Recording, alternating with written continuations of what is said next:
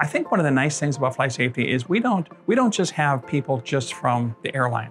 We don't have people just from the military. We don't have people just from the private sector. Instructors come from all phases of aviation. You get such a culmination of that vast knowledge, and then when they were able to pass on that experience to another pilot, I think that that's invaluable. I get to work with some of the best pilots in the world. I can be in class and I can just tell them one thing they didn't know, and they look at me and go, "Well, I didn't even know that." Anytime you can impart knowledge like that, and you can see the eyes kind of light up, I don't know, there's a great satisfaction to that. It's flight safety. I mean, come on, it's like this best training place in the world. And I mean, if you can be a flight safety instructor, in my opinion, I mean, you've made it.